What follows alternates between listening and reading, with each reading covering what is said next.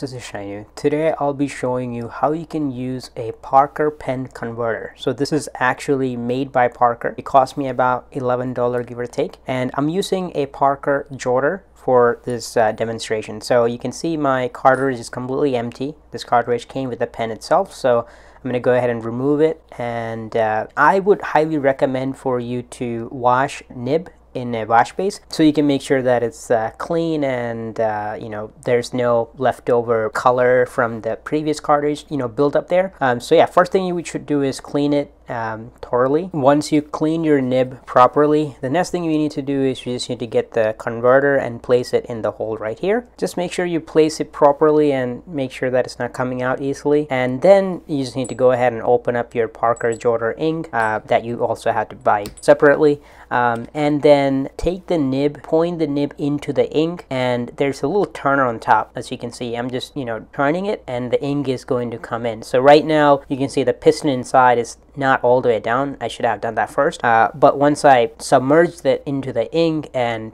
pull it up, you can see the ink coming up very slowly. And one tip that I want to mention here is you want to make sure there's not a lot of air bubbles as you're pulling the ink in, and if there are air bubbles, just, you know, you can see there's some air bubbles here, push the ink all down and then re-pull it again from the ink, you know, bottle here. Once you know, got the ink that you need, clean up the nib, and then you want to just close the bottom part of the pen and try to write with it. It might take a couple of strokes for the ink to kind of flow in, you know, smoothly. But yeah, hopefully you guys found this video helpful. If you have, make sure to like and subscribe. I'll see you guys in the next one. For now, bye.